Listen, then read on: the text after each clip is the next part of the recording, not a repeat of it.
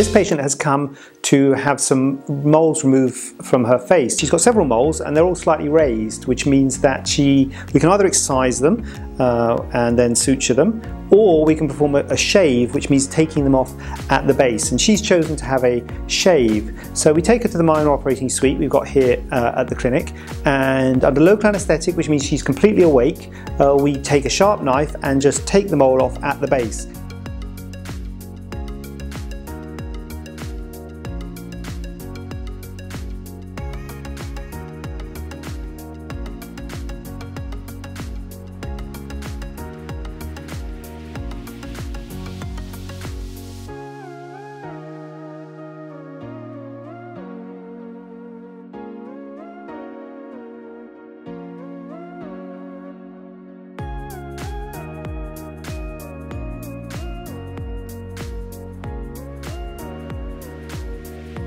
Now once we've taken the mole off, we have to ensure that it's level with the skin, because the problems that can occur at a shave excision are that we can either take away too much, which means we leave a dent, or not enough, in which case we leave a bump. So once we've taken the mole off, we chamfer the skin to make sure that it is level with the surrounding area, and then we take a device called a diathermy machine, which passes an electrical current to stop any little blood vessels.